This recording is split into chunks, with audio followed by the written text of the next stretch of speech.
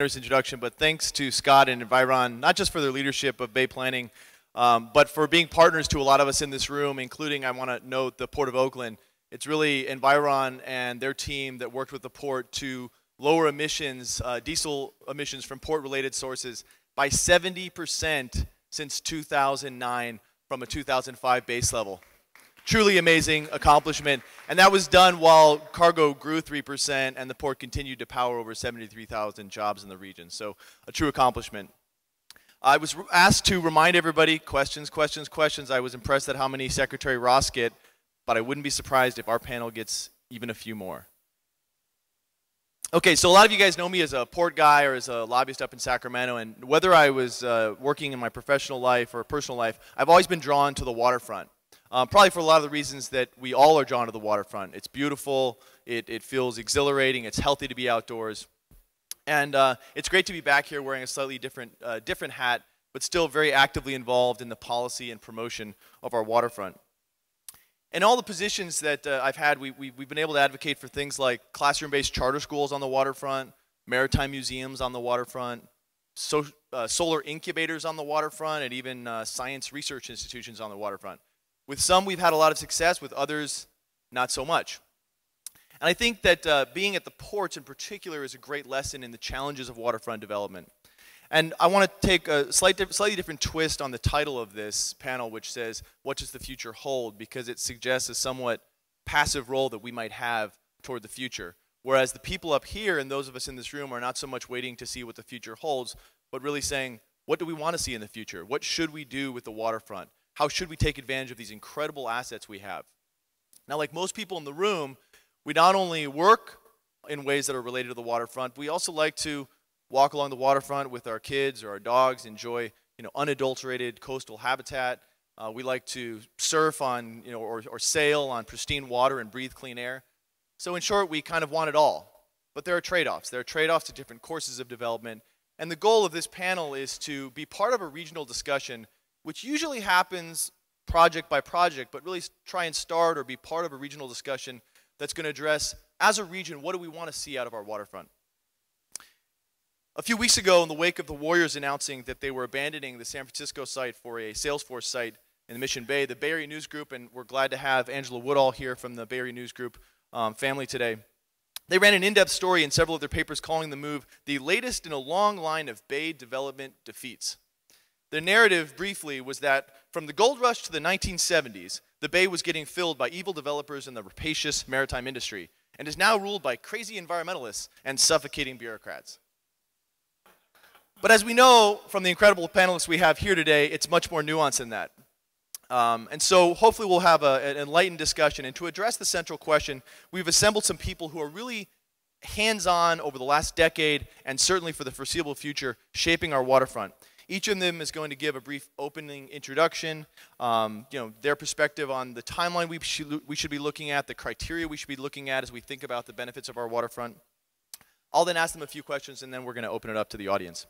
Now, one panelist we're not going to be hearing from today, and I want to just provide him a few words in absentia, is Contra Costa County Supervisor Federal Glover. Unfortunately fell ill. We wish him the best.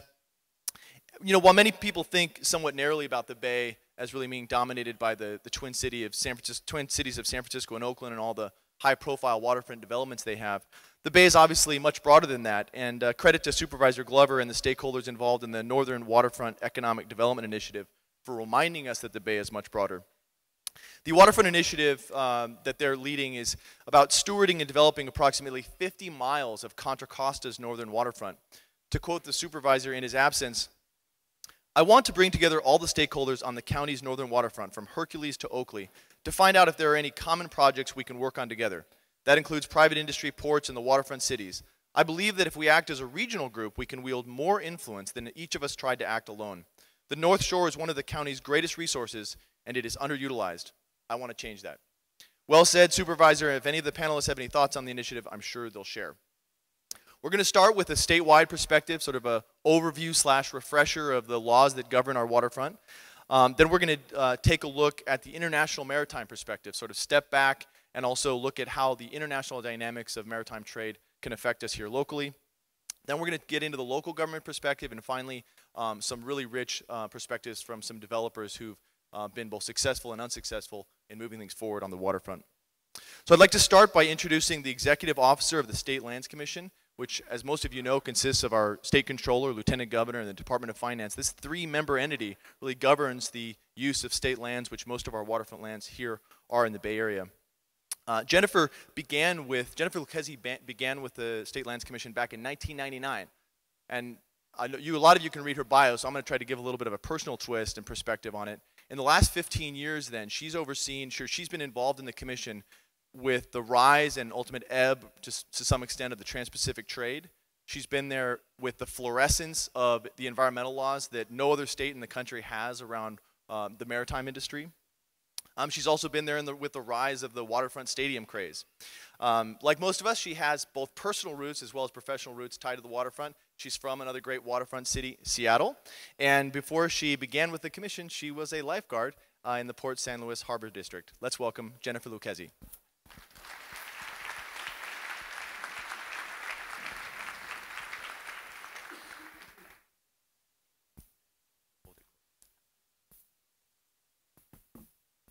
Good morning. It's a pleasure to be here in front of you today and also be a part of this panel. I've worked with many people on this panel on very interesting, complex, and wonderful projects. So it's an honor to be here with them. My goal here is to give a statewide perspective, but I'm also here to give a bit of a history lesson. I'm going to focus on the public trust doctrine, because the future of our waterfronts, of our tide and submerged lands, of our coast really began with the public trust doctrine, and it will continue to guide and help us plan for our future along the waterfront. I was actually reading an article the other day about public access issues involving Martin's Beach in Half Moon Bay. And the article made a statement that the 1976 Coastal Act caused all tidelands and submerged lands lying waterward of the mean high tide line to be public lands. And and that really struck me, because the ownership of the state's tidelands and submerged lands, that's what the State Lands Commission manages. That's what we do on a daily basis. And while the Coastal Act and other coastal regulatory laws, including the McAteer-Petrus Act, are incredibly important and have greatly influenced how the state's waterfronts are developed and protected, the people's ownership, the state's ownership of its tide and submerged lands and its navigable waterways actually date back to statehood and even before that. It's interesting because not a day goes by in our office, in our internal meetings, talking about proposed projects or uses or developments, that we don't begin our meetings in 1850. The origins of the public trust doctrine are traceable to Roman law concepts of common property, where the airs, the rivers, the sea, and the seashore were incapable of private ownership. This concept, the waterways, are unique in that the government holds them in trust for the people, have endured through the ages. Under common law, English common law, this principle evolved into the public trust doctrine. Oh, there, that's probably louder. Pursuant to which the sovereign holds navigable waterways as a trustee of a public trust for the benefit of all people for various water-related uses. After the American Revolution, each of the original states succeeded to this sovereign right and duty. Each state became a trustee of its navigable waterways within its boundaries for the common use by the people. When California was admitted into the Union in 1850, it too succeeded to the same right and duty under the equal footing doctrine. These lands, which include filled and unfilled tidelands underlying San Francisco Bay, the Delta, and the tide and submerged lands out 3 miles, are generally referred to public trust lands. As background, the State Lands Commission was created in 1938 following a scandal regarding the malfeasance of the management of these public trust lands and resources. So the legislature in 1938 created the State Lands Commission, an independent body, which membership has previously been mentioned, the lieutenant governor, the state controller, and the director of finance, to administer the state's property interests in these trust lands, in these resources. These resources also include all of the state's oil and gas leases and minerals offshore. The commission is a land and resource manager. It's not a regulatory agency, both in terms of the lands and resources it directly manages and those lands that have been legislatively granted in trust to local jurisdictions for management. In the Bay Area here, those include the Port of San Francisco, the City of Redwood City, the Port of Oakland. Similarly, those local jurisdictions where the legislature has transferred the daily control and management of these lands also have those same duties to manage, to protect, to preserve those trust assets as a trust manager. Actually, most of the major commercial ports in California all trace their development to legislative trust grants of the state's tide and submerged lands. Each of the ports from Oakland to San Francisco, Redwood City in the Bay Area to the Port of Long Beach, Los Angeles, and San Diego all began with a statutory trust grant.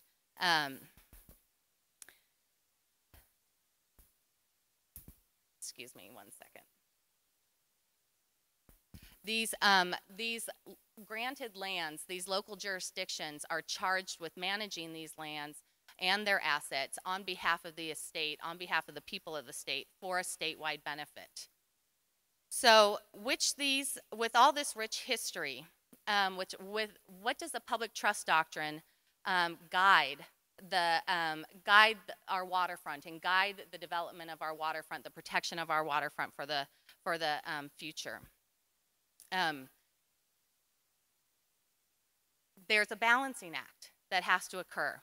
As time has gone on, California ports and waterfront communities are faced with a balancing of an ongoing need to accommodate growth in their maritime dependent activities with enhancing public access to the waterfront and also developing visitor serving amenities that bring people to the waterfront. So how does this public trust doctrine guide this balancing act for the development and protection of our waterfronts? This important doctrine forms the historical basis of California's maritime history. It also forms a historical and legal basis for the state's constitutional provisions, policies, and laws ensuring public access to the state's waterways. As a common law doctrine, there are a myriad of statutes, cases, and actions that have been a part of the evolution of this rather unique area of the law, and we expect more legislation, more cases, and events to leave their mark in the future. But with that said, the fundamental principle remains the same. Public trust lands are publicly owned lands held in trust for water-related, water-oriented public needs. So with all this rich history, what does this mean in today's world? I'm constantly being asked, where is that list that shows what's a trust-consistent use and what's not a trust-consistent use? There is no black and white list. Traditional public trust uses, as well as the expanded uses recognized by the courts, include navigation by fishing, commerce by navigation and fisheries. They include facilities for the promotion and accommodation of ports, such as warehouses, container cargo storage, and convention and trade facilities. They also include visitor serving amenities like hotels and restaurants and water-related recreational facilities. Most recently, the courts have said that public trust lands may be preserved in their natural natural way for preservation, for open space, and for habitat values.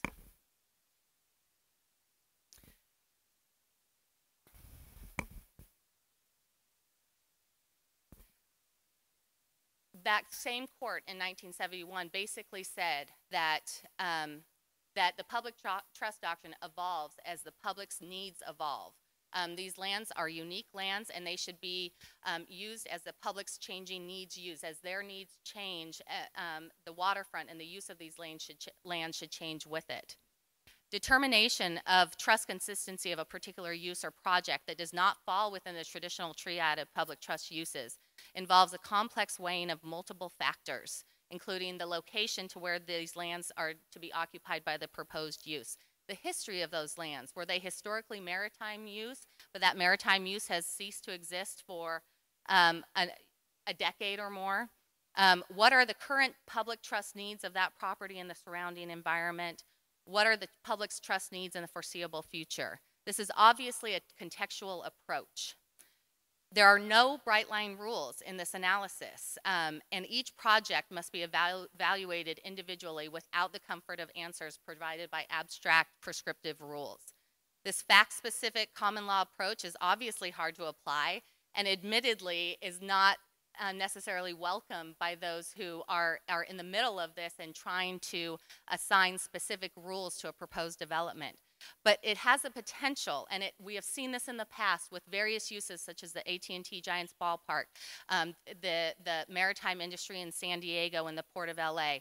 This type of factual, case-by-case, contextual approach yields better results that is not a one-size-fits-all approach. And so I'll just end, knowing my time is up, that the State Lands Commission, a little plug for the State Lands Commission, this is what we do on a daily basis with the lands we directly manage and with our partnerships with the ports and the waterfront communities.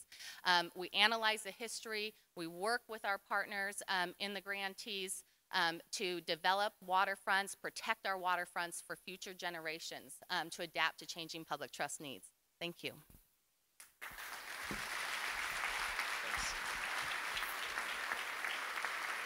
Thank you, Jennifer, and thank you for your role in helping give us some of our great waterfront developments over the years. Okay, our next speaker is going to take us out to the international level, give us a perspective on maritime trade and what are the implications in that industry for developments along the waterfront here in the Bay Area. As promised, I'm not going to read anything that you can read about them in the program. I will say that Mike Jacob has probably done more to help address the competitiveness of California ports than just about anybody else in the room.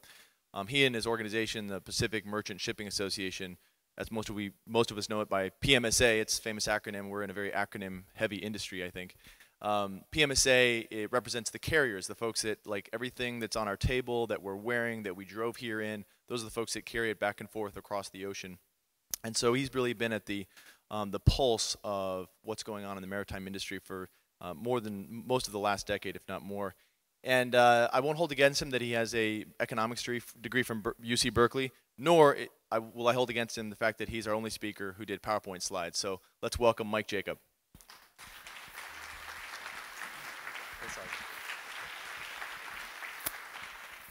Thanks, Isaac. I'm here today to represent the rapacious maritime industry, and I'll try to be nuanced in my rapaciousness. The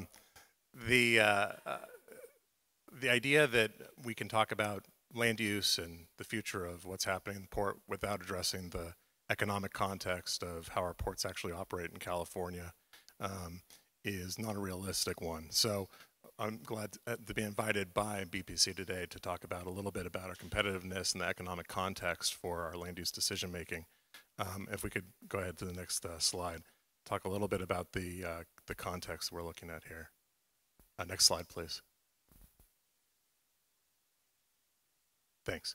So the idea I think that everyone in the room is familiar with, and certainly everyone on the panel, is that we want to build a virtuous cycle for our investment in infrastructure where we're actually providing the financing necessary for environmental programs, regulatory costs, and offsetting higher costs as they develop over time. And the way in the maritime industry we do this is through volume. Next slide, please. When we're looking at the context of how many more environmental and regulatory costs we layer onto the system in California, the total just on the air quality side is $5 billion over the last 8 years.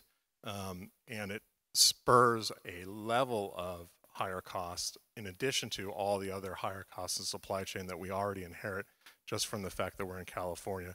You see them up there. Next slide, please. So we've got bad math going on. We have the opposite of a virtuous cycle, which is to say when we pile on costs and we don't grow volume, our supply chain costs per box in California goes up relative to the rest of the country and to all of our other competitor ports. Next slide, please. So since 2006, go ahead to the next one, we've been doing bad math. Here is our annual TEU volumes. So TEU is the way we measure a container equivalency in our business. Here we are from 1990 to 2006. Next slide, please. Go ahead and hit it twice. And in 2007, out of the world's 50 largest container ports, there are only 2 in the world that weren't growing: Los Angeles and Oakland. If you looked at this today, Oakland wouldn't even be on the top 50 list. And you'd have Long Beach joining LA. But in 2007, this is where we were at, and this was pre-recession, and you can see obviously where all of our trading partners are. Next slide, please. And in the container business, you always have an axiomatic. If you put something on a ship somewhere, it's got to get off somewhere. So you know when you're losing market share. Here's what we've done since 2006. We are not keeping pace with our regular rate of growth on volume. Next slide, please. This is for California. Top line is LA, next one is Long Beach, and the bottom one is Oakland. Next slide, please. So since 2006 to today, here's where we're at with respect to the largest ports in North America, anything over 1.5 million TEUs. You can see that all of our other competitors have been growing volumes.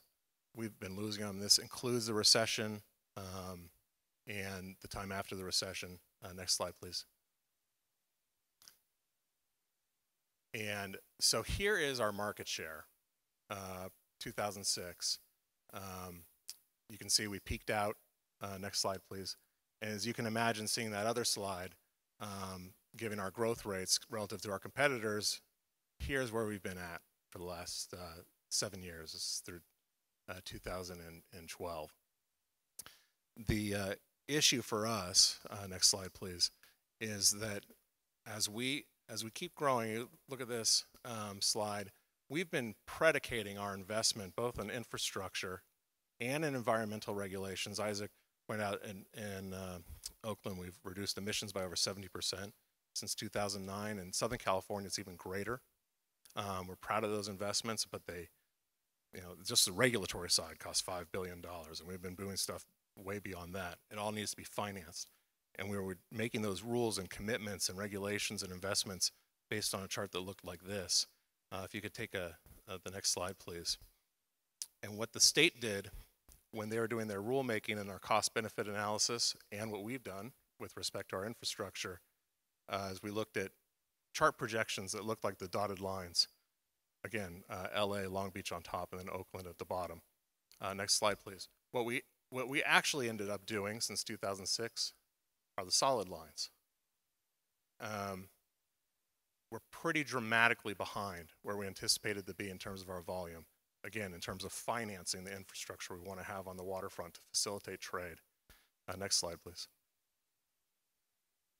And why don't you go ahead and go to the next one, where you can see that the downturns are pretty dramatic. And we'll get to some of the more specific impacts of that right now. What happened to our direct payroll? What are the direct economic impacts of having lower volume?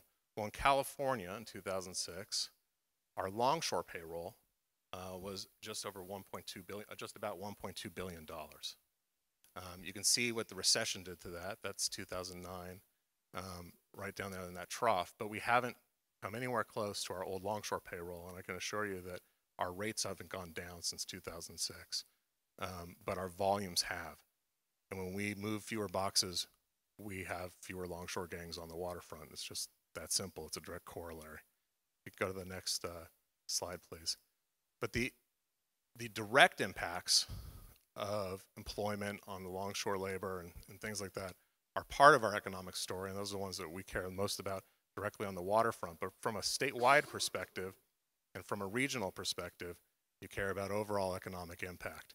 And you can see that Oakland did a study, LA has a similar one, but we'll focus on Oakland's, that container activities yield tremendous state and local tax revenue, tremendous income per container and jobs per container. And if we go to the next slide, we can talk about what are we missing. We're missing a lot of additional economic activity as a result of missing our mark. But in terms of the context of the discussion today, that also means that we need to do everything we can to facilitate growth in volumes, to pay for the infrastructure and the environmental commitments that we've already made. And we have a tremendous opportunity to reinvest in a way that's clean and green and leads the country in partnership with the state. We're working with Caltrans and Transportation Agency right now to grow a sustainable freight system and to get investment out of the next round of federal T and MAP 21 authorizations. But in the meantime, it's imperative that as we go through the discussion today about how do we grow the waterfront and maintain the relationships that we have with respect to my membership with the port. In other words, the folks who are actually paying the freight and making the investments. How do we make sure that we're protecting those infrastructure investments and the jobs and economic impact that comes with it? Thank you.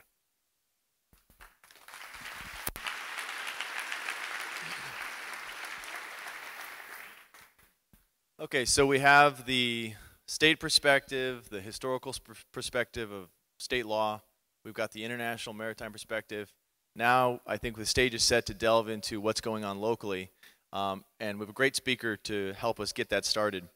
Fred Blackwell has been near or at the top position of the city of Oakland on the administrative side for the last 4 years during probably what's one of the most intense periods of waterfront development in recent history.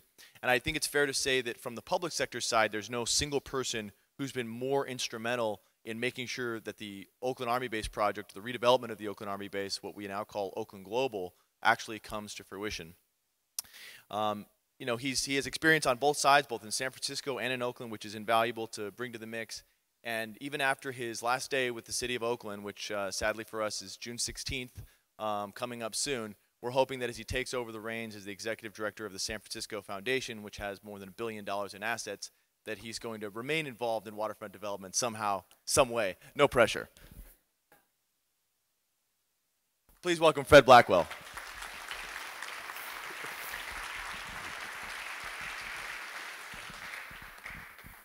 Thank you, Isaac. I have two warnings before I get started here. The first is that I've been carrying a cold around with me, and I made the mistake of getting on the plane with that cold, so all of you know that what the pressure does and what that does for your hearing. And so if you hear me screaming or yelling, it's not because I'm trying to make a point, it's because it feels like I'm at the bottom of a swimming pool right now. The other warning that I have to give you is sitting back here, all the speakers are kind of front-facing, so you guys can hear well, but we can't hear well back here. So I don't know what the people before me said. So not only will I be screaming, but I'm going to be off topic. But I just wanted to start this by saying that when people think about the city of Oakland and where the city of Oakland is mentioned, people think about the diversity of the city. People think about its industrial roots, its progressive roots, the protests, and all those kinds of things. But what people seldom think about, except for some of the folks who are over here at the Port of Oakland, is that we have 19, almost 20 miles of waterfront in the city of Oakland.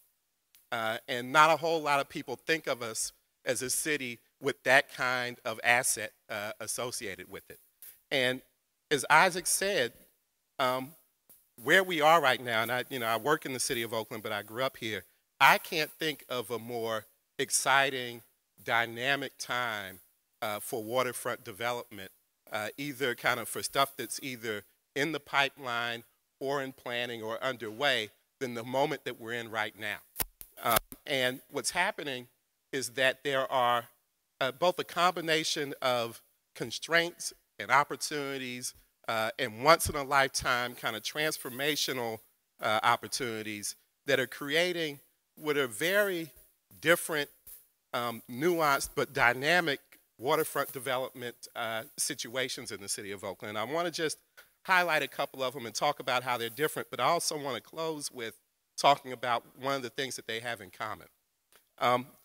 The first, and Isaac mentioned this, is Oakland Global and the development of the Army base. The opportunity that's being responded to there is the decommissioning of the Army base, which happened in the late 90s. And the Army base was once a pretty important economic engine, not only for the region and for the nation, but for the neighborhood of West Oakland. And so there's been, in the closing down of the Army base and the conveyance to the city of Oakland and the Port of Oakland, a tremendous waterfront development opportunity there. And really the theme that has been taken on after folks talked about Ferris wheels and casinos and auto dealerships, and I think even at one time a movie studio, we've landed on a working waterfront development program there. And the idea is that we're going to do a combination of bulk marine terminal operations, but also trade and logistics-oriented activities that are very supportive of and complementary to the activities that are already going on at the Port of Oakland, which is right adjacent to the Oakland Army Base. And so that's one, what we think is a very dynamic opportunity that's very trade, logistics, jobs-oriented in terms of how it's responding to the waterfront development opportunity there. The second, and I'm not going to talk a whole lot about it because Mike Ghielmetti will talk, I'm sure, in a little bit more detail about Brooklyn Basin, but Brooklyn Basin is a very different waterfront development activity that's going on in the city of Oakland. It's not necessarily jobs-oriented or trade-oriented or import or export, but it's much more focused in on trying to figure out how to take what was a dilapidated industrial use, land use pattern that was going on in that part of the city from Oak to 9th Avenue, and really trying to think about how we can enhance the open space, create residential opportunities, and create access through those kinds of uses to the waterfront and take advantage of the opportunity that's been associated with kind of repositioning what was a dilapidated industrial area to a much more dynamic, community-oriented, access-oriented use for that site. And that's something that is also underway. By the way, both of those have broken ground, and we're underway with both of those projects. Something that is now kind of in the pipeline, more kind of a sparkle in the eye of folks right now, and that has not received a lot of attention for its waterfront opportunity, is the planning and work that we've been doing around Coliseum City. What's gotten the most attention is the relationship between that planning work and trying to retain some of the teams that are currently playing in Oakland. But the actual plan area includes the area west of 880 and the waterfront that exists right there, and trying to figure out how to really open that up and make it more accessible for waterfront activity as well. And the real idea here is that folks really, very few people really get the relationship between the Coliseum BART station and how close that is from a transit perspective to the waterfront in East Oakland. And so we're really trying to figure out ways to make that tie, open up the Coliseum area, and more closely align that with is really kind of a beautiful waterfront opportunity there as well. The last thing that we're working on right now, which is also very different from the other three that I've talked about in terms of open space, residential, and industrial use, is Howard Terminal. And the notion there is really, I think, a response to, it's a part of the port's property that really for the longest time has been associated with maritime use, containerized shipments. But the evolution of the industry and the evolution of the business approach at the port has created a development opportunity at Howard Terminal. And the idea there is that there may be the opportunity to site a ballpark or a third phase of Jack London Square or something like that at the Howard Terminal site. And there's another, and so what I would add to that is just it's a commercial, retail, also waterfront-oriented development opportunity there. So I think as you hear me talk about this, these are all dynamic, these are all very exciting, and all very different in terms of the opportunity that's been created and the approach and response to those opportunities for waterfront development.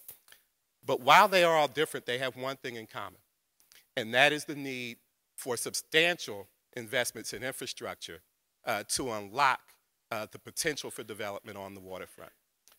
Some of that infrastructure investment is in the form of transportation and transit investments. Some of it is in the form of creating the access that I mentioned earlier. Some of it is about responding to sea level rise, responding to the fact that some of these areas are fill and have been dropping over time and will require a tremendous amount of surcharging and wicking to bring these sites up to the point where they're developable. but they all have this in common, that they require substantial infrastructure investment to unlock the opportunity. So I'll stop there, but I just wanted to kind of talk about and give you a sense of kind of where we are, because I think it's a kind of the canary in the coal mine in terms of how local jurisdictions are going to be approaching waterfront development, and it's really about the context and the nature of the opportunity. So I'll stop there and we can talk more later. Thank you.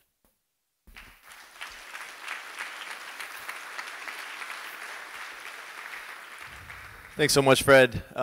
You speak so inspiringly about the waterfront. It makes me think we actually might be able to have it all. Our next speaker has probably the most successful track record of developing on the waterfront, or at least he's managed to convince everybody out there that indeed that's true. Michael Ghielmetti is the president of Signature Development Group, and he's managed to have this successful track record amazingly without losing a single hair on his head. So credit to that. Maybe he'll give us a clue on how he pulled that all off. Not only is he developing successfully on the waterfront and in Oakland, he's really an enlightened developer who's tapped into the zeitgeist of Oakland with developments, for example, like one that just had a ribbon cutting yesterday called The Hive, which is just blocks away from here in the uptown area of Oakland. So let's welcome to the podium Mike Ghielmetti.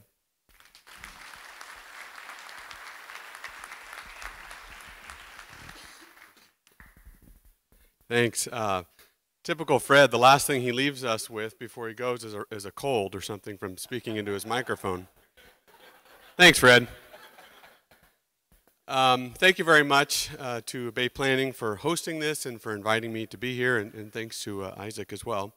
I kind of want to talk about our project a little bit. You know, we've built waterfront projects in Richmond, San Francisco, and Oakland. I think we've done 6 now in the last 10 years, and they are different.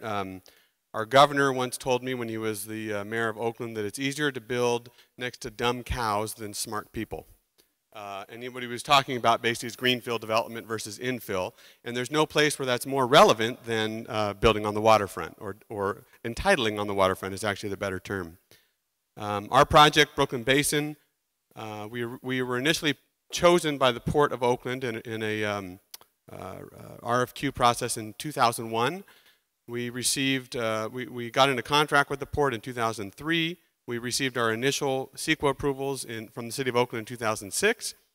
We were sued, we were referended, we were sued again. We went back and got new approvals in 2009. We were sued, we won, it was appealed, we won again. So 2011, 10 years later, it's almost like the Gettysburg Address, 7 years ago. We were approved 10 years later. In the middle of the recession, we were fortunate. Yeah, it was great. We were fortunate enough to find financing, actually, of all places, in Beijing, China. We went with the governor last year to sign that deal in the U.S. Embassy, which was kind of surreal. But the point here is that it takes a long time. It takes a lot of resources, and it shouldn't. We had 9 different boards or agencies to get approval from, oftentimes with conflicting goals and agendas. All of them were great to work with. I don't want to disparage anyone, mainly because they're all here. But they all are bound by their own either constitutional doctrine or rules and regs. State, federal, and regional agencies and local agencies. And they all have their goals, from general plans to the state constitution.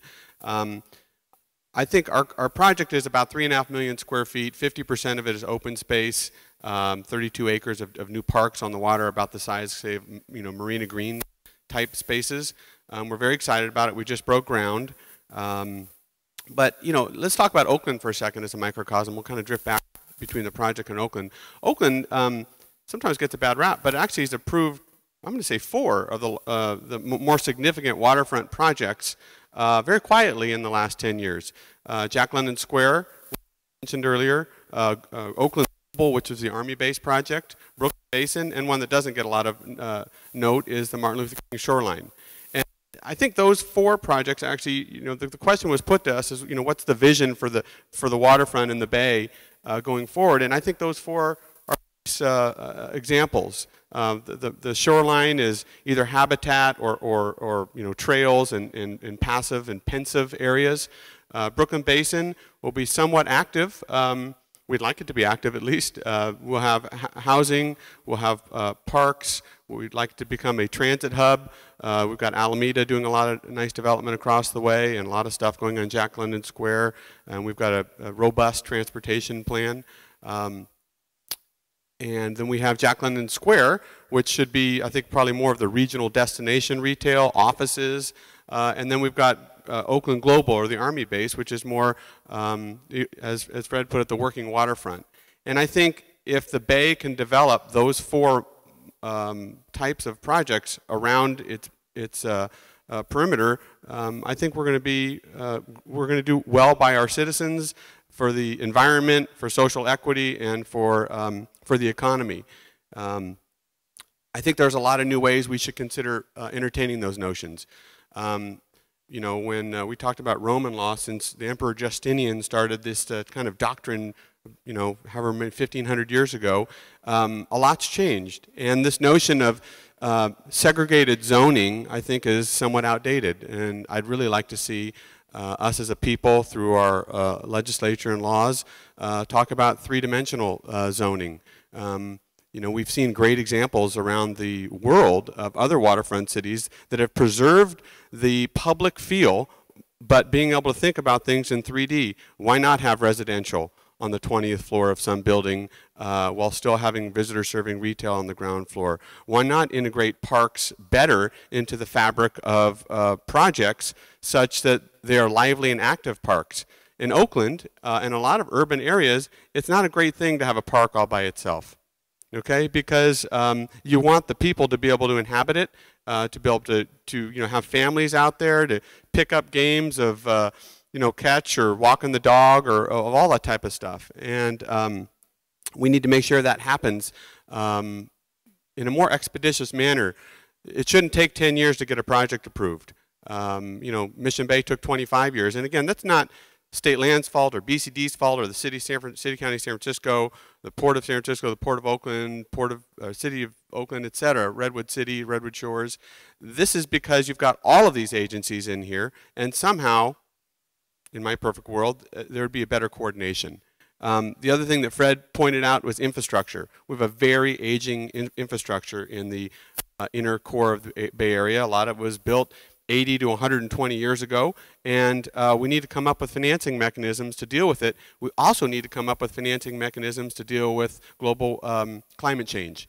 And you know, I think it's one thing to say to new projects like Brooklyn Basin, which is one of the first, if not the first, to meet new standards, at least for major projects, for climate change.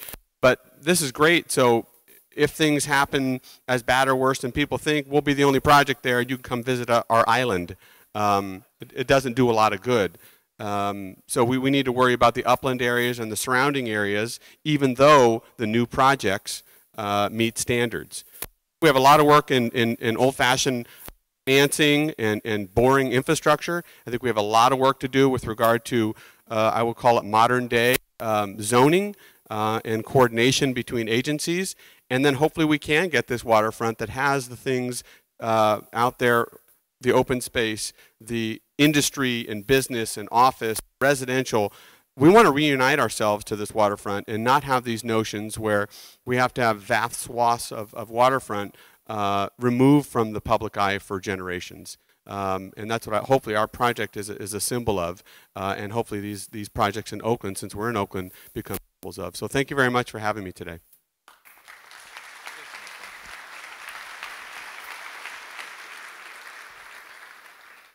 That was fantastic. And to close out our panel, we're going to go to the one panelist who I actually haven't met before today, and I think we'll probably all forgive him if all he does is want to brag about their new head coach. And this is Rick Welts, the president and CEO of the Golden State Warriors. We're certainly excited to hear firsthand, although a lot has been written about what happened with the waterfront development. I think it'll be exciting to hear firsthand the experience that they had in trying to develop on the waterfront, and also get the perspective of someone who rose to fame really within the NBA during the golden years with the Magic Bird and Jordan years. And so I have one thing to offer, which is that if you ever think about going back on the waterfront and need a water-related nexus, just leverage the Splash Brothers brand a little bit more. Okay, and grab your questions. It's time to start submitting questions, so please make sure to fill out one of the cards and pass them up. Let's welcome Rick Welts. Thank you, Isaac. So, like, what's a guy who runs a basketball team doing here, right? You know, I'm listening to Mike talk, and he has more experience in his little finger doing waterfront development than we accomplished over the last 2 years. And in fact, he has some wins. We're 0 for 1, in case you haven't been keeping score.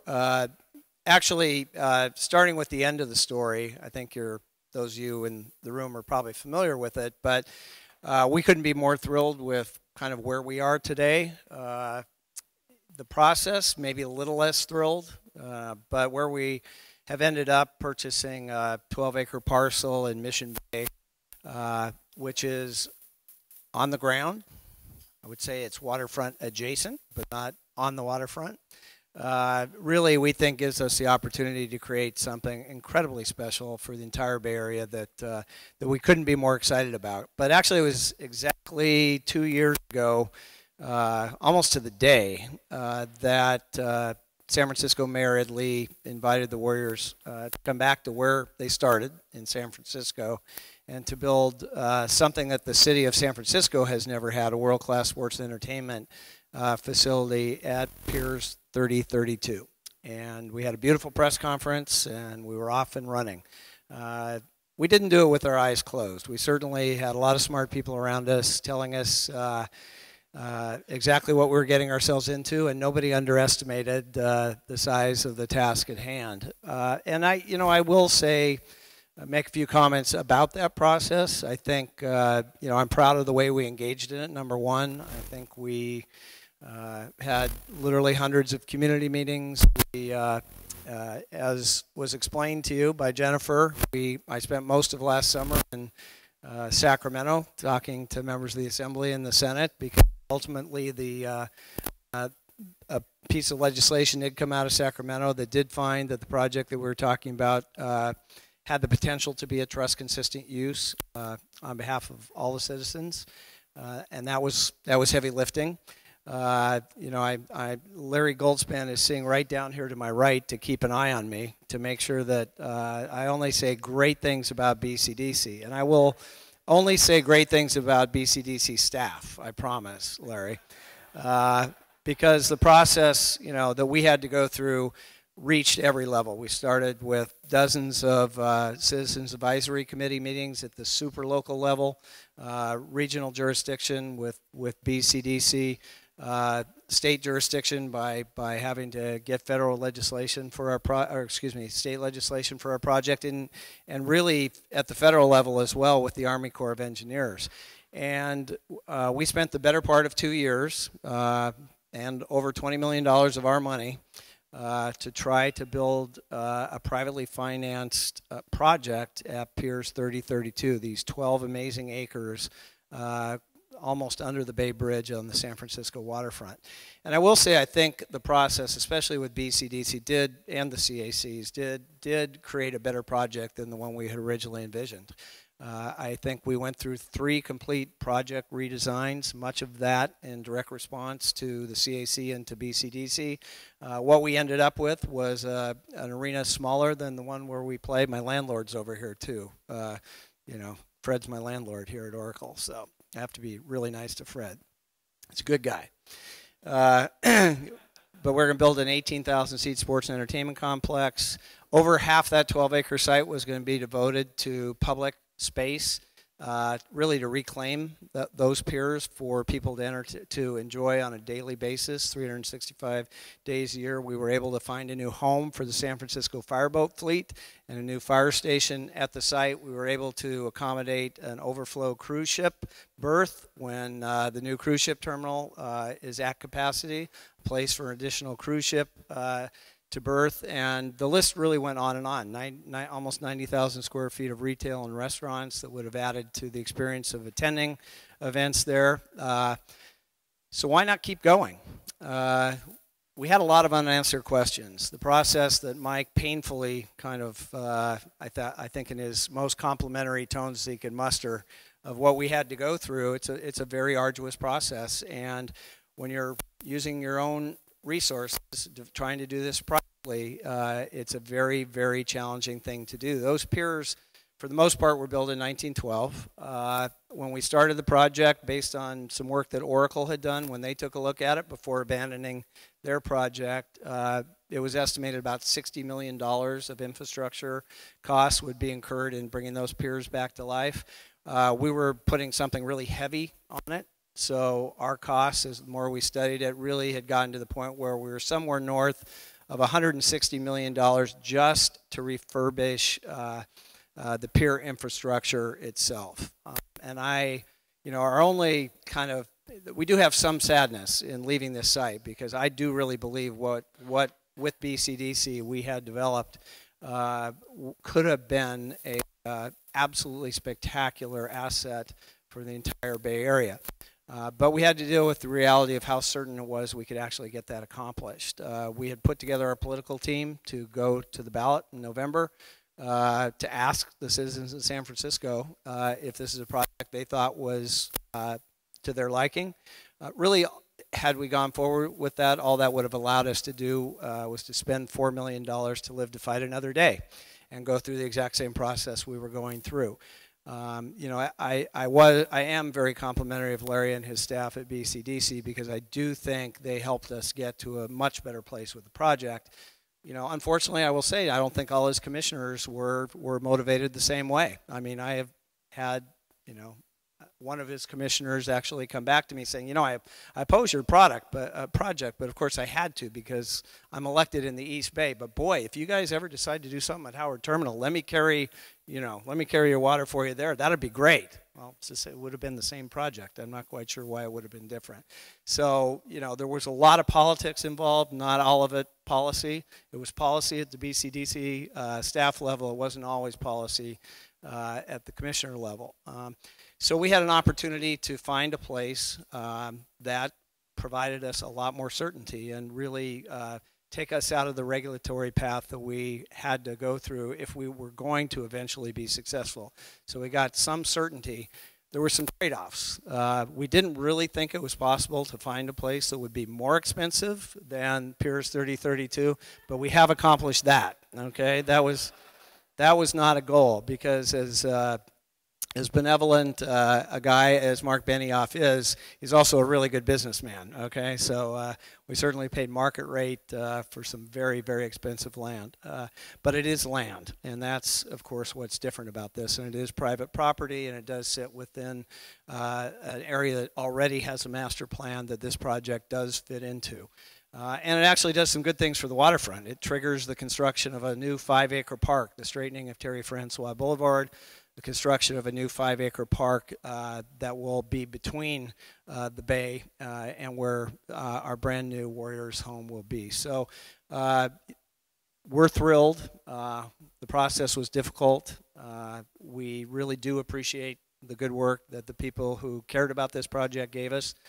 We wish it was easier to get more people on the same agenda, and it would have been nice not to spend the $20 million to get where we are today. But we're thrilled. We think we're going to have a great place for everybody in the Bay Area to enjoy the Warriors for decades to come, and we learned a lot. So with that, I'll say thank you, and we do have a great new coach, by the way. Thanks.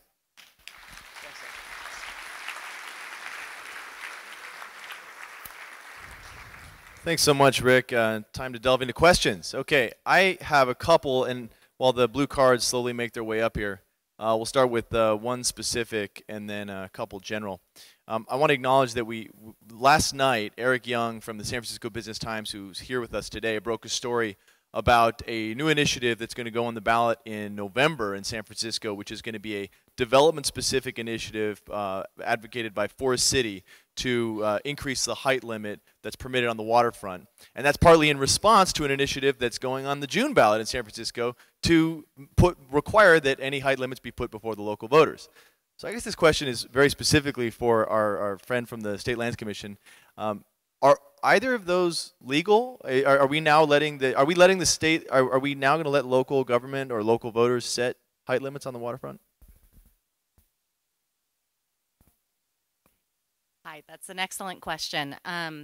We have actually written a letter in response to the first proposition that was proposed, Proposition B, I believe, in San Francisco, identifying the legal concerns with the city's waterfront and the future of that waterfront being delegated to the local citizenry for them to decide how it's developed, when there was a very express legislative trust grant to the city of San Francisco, to the Port Commission, to make those decisions as a fiduciary of the state on behalf of the state.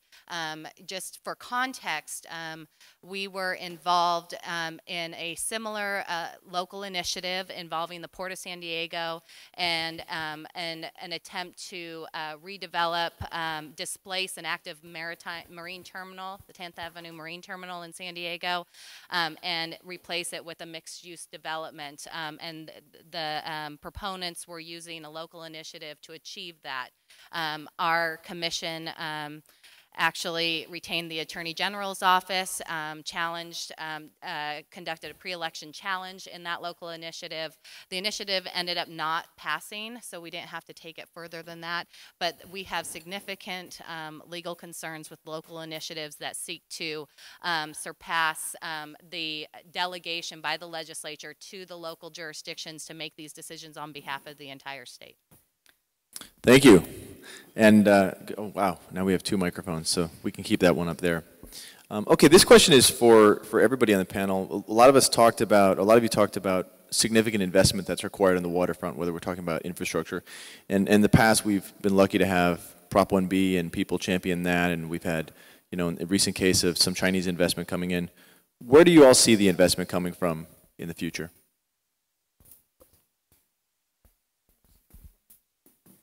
Yeah, well, I mean, just from the maritime perspective, you know, it's pretty straightforward.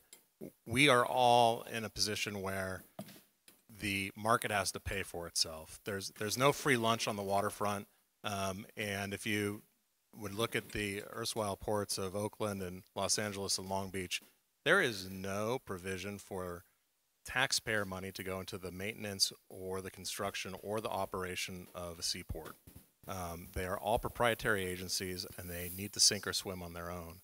And so just in terms of maintaining the infrastructure we already have and doing development, it's critical that when we do have opportunities like Prop 1B, that we jump on top of them, because we do not have a regular revenue stream to build infrastructure, and certainly not to operate our facilities.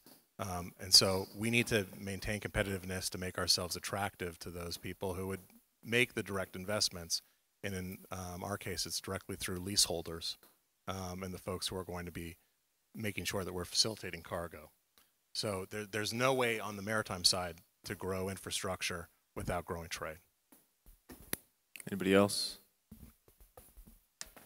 Well, don't quote me, but I'm happy to pay for it. And what I guess what I mean by that is private development is happy to partner with public agencies in the form of rent payments, in the form of, you know, as we did with the port, a cash transaction for land, and in the form of infrastructure support, much like suburban development. If developers are building in, you know, Livermore, they typically have to extend some of the, again, that boring infrastructure stuff that everyone needs, water, sewer, power, et cetera. And I can't speak to maritime terminals, but I can speak to the stuff that serves them, and I can speak to the things that support waterfront development in general, past and future. There's also financing mechanisms, finance districts that can be formed such that new development can be held accountable to pay for some of this stuff. But we're talking billions of dollars, and you're not going to get that by turning your back on the development. So on development, you have to embrace multifaceted development in order to help pay for some of this stuff. And again, also to pay for climate change adaptation, which is going to be huge.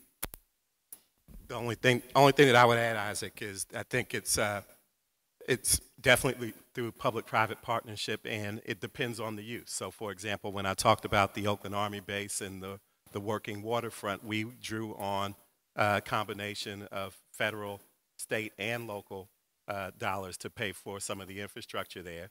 So I think that's part of it. I think the other part that that Mike mentioned is, you know, the private interest on the part of the development side, but also, and Mike hinted at this as well, Mello-Roos financing for infrastructure and maintenance really will rely on end user contributions to helping that stuff go as well.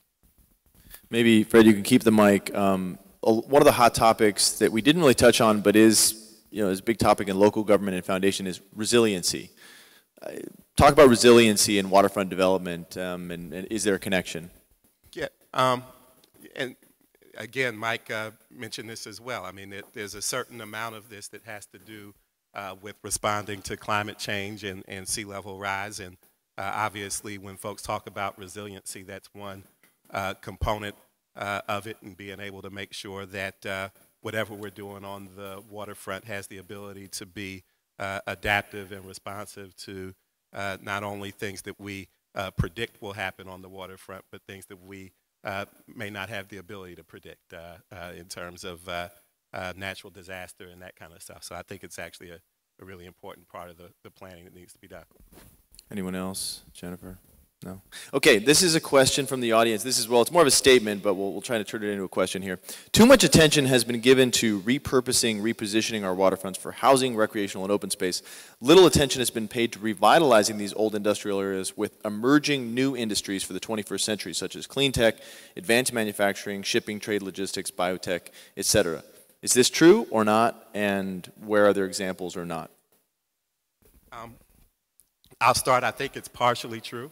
I think there are examples of waterfront development projects that have been responsive to those things. I think a good example, particularly if you talk about biotech, is Mission Bay in San Francisco. And I think, you know, Rick talked about the part of it that was, you know, formerly owned by Salesforce, but a huge part of Mission Bay's planning and development revolved around biotech. Also, you know, I didn't mention this, but a lot of the planning that we're doing around the Coliseum City concept, again, part of it focuses in on the sports complex, but a large part of that is also about trying to figure out if there is a way for us to connect with the emerging clean tech, biotech, science and technology trends that are out there as well. So I think it's a fair criticism, but I also think you can find examples of folks trying to be responsive to that. Just, I guess another take on that is that we've got two different dynamics going on in our industry, which both facilitate that problem, but also foster an opportunity. We don't have near-dock facilities like we used to in terms of warehousing, distribution centers, transloading facilities, and you'll notice that you don't have the same type of investment in that in the Bay Area. Certainly in Southern California, where it's most pronounced, most of that development is happening in the Inland Empire. It doesn't happen close in because of pressures on that property in terms of cost and issues with neighbors, things like that, because they are industrial. And the pressure that we feel is, are you losing your industrial feel in your property? Of course, the opportunity there is to maintain the industrial base, because what we like to see is the maintenance of an industrial buffer around our facilities, and the opportunity is there to do reinvestment, an industrial base that does create a separation between the maritime industry and our operations, which are heavy industry, and the encroachment from potentially conflicting land uses like housing. So I think we'd like to see that opportunity grow as well.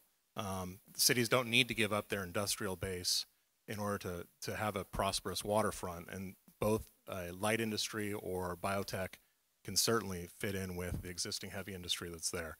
But you can't expect that warehousing or other things that are very sensitive to high prices in terms of land costs that are going to come back into the mix. It's just not going to happen. Maybe on that note, this question says, given pressures to convert industrial waterfronts to non-industrial uses, would you support industrial land banks or other mechanisms to strengthen the maritime industrial sector? Can you say that again? I guess it's the concept of reconciling or maybe setting aside lands that we're going to say these are going to be industrial lands versus these ones are ones we're going to target for housing and other developments. I mean, does it make sense to try and segment out more clearly? I mean, Mike, you touched on zoning and the fact that there's so many different agencies.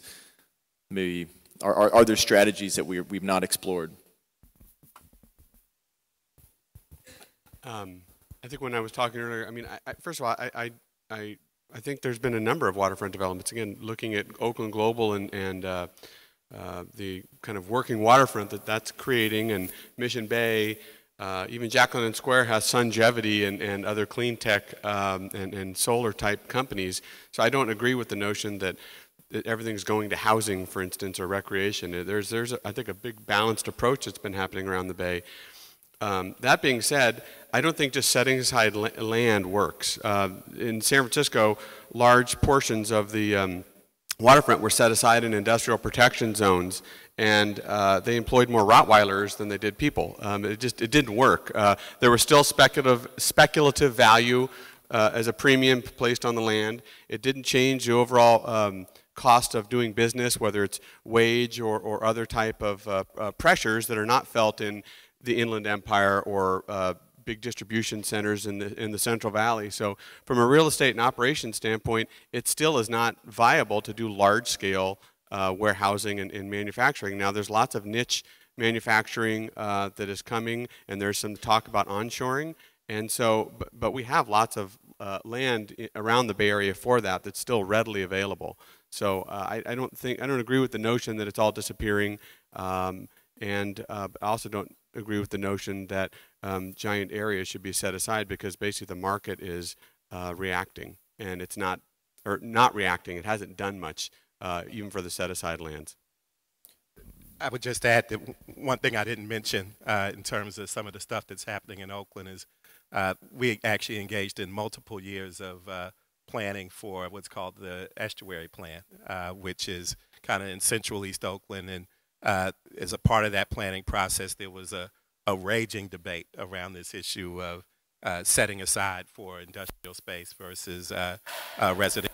And the conclusion that was drawn there through that planning process was that we actually did need to preserve the industrial space. And so that plan actually focuses in on that. So what about a fast-track policy for public use development of industrial or abandoned waterfront properties? Legislative fast-track EIR process, et cetera. Is this something that we'd propose and is feasible? Fast-track waterfront development. Oxymoron oxymoron of the day.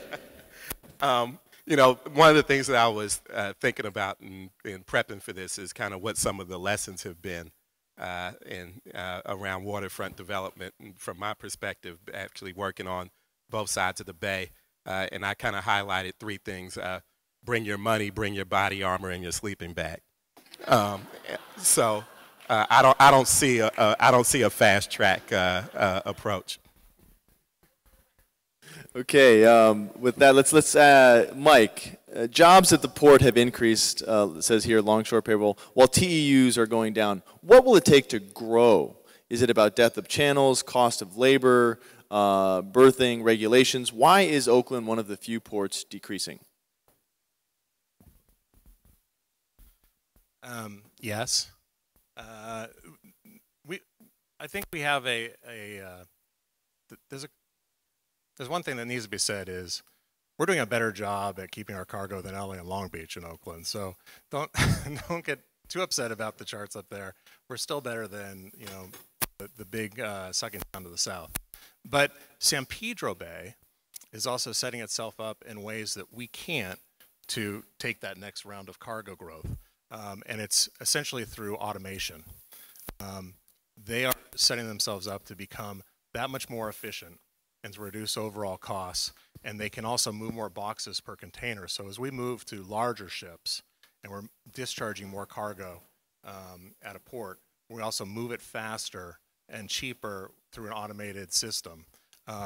And the way that the economics of our business is working is those investment numbers we're talking about. So in Long Beach, there's a new terminal that's going in. They're going to require $3 billion of investment just in that terminal. To make that work, you're going to move more cargo just through that one terminal than the Port of Oakland does in a year. And that creates a lot of gravity. It creates a lot of sucking sounds across our industry. where that's the place where you slot your next cargo, your next cargo container. And so I think the opportunity for us is to maximize on the place where we've maintained market share, and to really focus on, you heard from Secretary of Agriculture Ross this morning, focus on what maintains competitiveness in the Bay Area, and that's exports. And LA and Long Beach can't compete with us on the export side. If our export side is growing and it's maintaining the place it does in our routing, which means that ships still need to call here and they can't ignore Oakland, then you have the opportunity to maintain some import presence too, because you're going to be coming to this port no matter what. But that just means that on the natural, you're going to be talking about cost. What's the offload cost in LA and Long Beach versus Oakland, and what kind of service are you providing for your customer? And so there isn't a quick answer, and we do have a lot of challenges ahead for the Port of Oakland, but there's an asset there that a lot of other ports don't have when they compete with LA and Long Beach, and that's our export cargo. This is perhaps a related question that will also migrate down to Fred and Mike. How can we reconcile rail with waterfront development in Oakland? Are there any plans to improve access for both maritime and non-maritime development as it relates to rail, both passenger and freight? That's a tough question. And it's a tough question because it really depends on what you're talking about. As was referenced a little bit earlier, there is some waterfront development, particularly when I talked about the working waterfront, that actually relies on rail in order to be effective. And some of that rail investment has to do with kind of making sure that there's the ability from just an efficiency point of view to move cargo directly to rail so that it can be moved throughout the region. But there's also a component of it to make sure that those working waterfront activities have access to intermodal means of transportation in order to move things around. And so one aspect of it is I think the need to invest in rail, build on it, and enhance it. I think in other cases, and I think this is I think a good example of this would be Howard Terminal, there is a need to figure out how to literally bridge the rail in order to increase access to the waterfront. And so it's a very, the relationship between waterfront development and rail is very nuanced depending on what you're really trying to achieve. Actually, since you brought... Just one more thing to add, and this kind of gets to the other question that you asked that I tongue-in-cheek response to around fast tracking, is that whatever it is, and rail fits into this, to the extent that really thoughtful community planning can precede specific project proposals, I think that it doesn't guarantee success, but significantly increases the likelihood that you're going to be successful in terms of trying to really do waterfront development activity. Well, and since you brought it up, and actually I guess it relates to both the fast track element and the Howard Terminal element, question for Jennifer. Will the State Lands Commission need to approve the change of land use at Howard Terminal? What will the process be for such approval? If that proposal can move forward, I suspect it would be very similar to the Warriors' efforts at Pier 3032.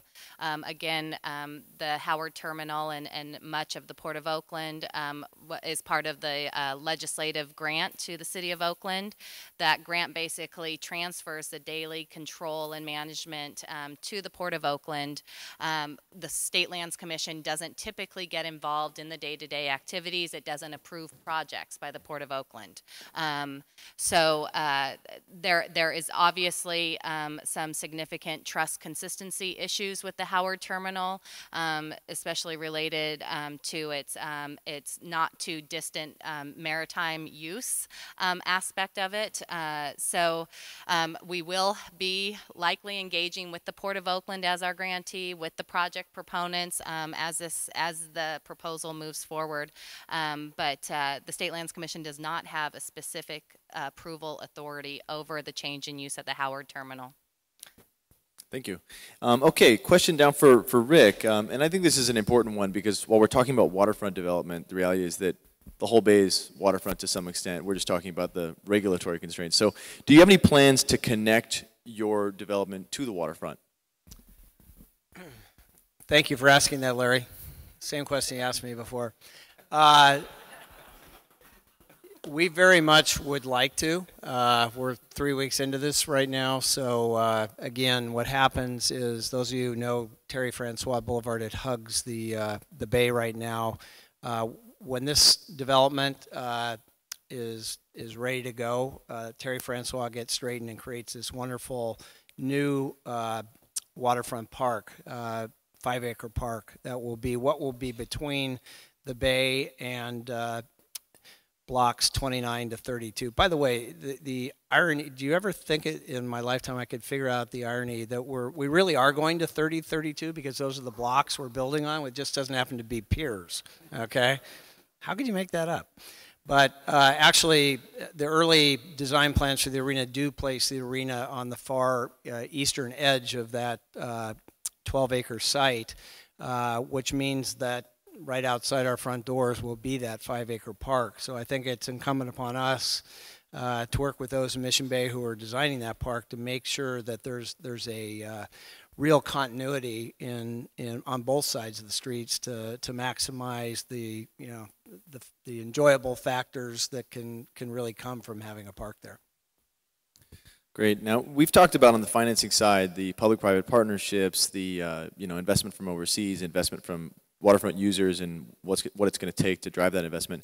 In Los Angeles, for one of their science research center called Alta Sea, which is on their old historic pier, a massive foundation grant came in from the Annenberg Foundation that really helped catalyze that project. I'm curious, I know this is not to put you on the spot, Fred, but as you transition to your new role, do you see any foundations, including the San Francisco Foundation, potentially having a role in funding amazing projects on the waterfront? Wow. I wasn't expecting that one, Isaac. Just a couple of thoughts on that. One is, I think that obviously it depends on the foundation. There are a lot of foundations that are moving towards kind of mission-related investments and program-related investments, and figuring out ways to mobilize not only their grant-making activities, but mobilize their corpus towards achieving social impact. And I think that that's something that is worth looking at. I think that what you're more likely to see from kind of progressive foundations like the San Francisco Foundation and others that are here in the Bay Area is a strong interest in figuring out how, whether it's waterfront development or other development that's going on, how to kind of capture some of the benefits of those developments for folks who have sometimes lived through years of disinvestment and neglect, and really trying to find the intersection between investment and growth and employment and contracting opportunities for kind of the adjacent communities, which in often cases are low-income communities and communities of color. Thank you, and certainly one of the projects that's been doing a bit of that is the Oakland Global Project, and this is a very specific question. We'll see if you even can answer it or have the information. Oakland Global's bulk terminal plans. What products shipped? Who was involved? Compatibility with Oakland's current container-focused operations. The bulk terminal, like what products are we looking at? Who's involved? Or where is it at? It's a rather detailed question about the bulk terminal component of the Oakland Global Project. Yeah. So the way that project is working, we're doing that partnership project in partnership with Prologis, which is an internationally known and publicly traded trade and logistics company, and CCIG, which is a local development firm. And it's actually CCIG, that part of the partnership, that is our partner on the bulk terminal. And there are really kind of multiple aspects to it, but the two that I think are really worth mentioning here is that they're our partner both in the kind of vertical development and infrastructure development and creating the terminal, but also our partner in terms of kind of running the rail operation out there that it is going to be necessary to unlock some of the value there. We are still in the throes of talking about and figuring out what the specific commodities are going to be. But we know that some of that will probably focus in on iron ore, and we're also looking at opportunities for grain. And on the relationship to the container shipping, obviously it's complementary. We don't have a problem with not enough container capacity at the Port of Oakland. If anything, we have too much because we aren't competing at the level we expect to. So Oakland is the only major seaport in California which is 99% container driven. Diversifying the port's cargo flow is actually going to be, we think, a positive thing.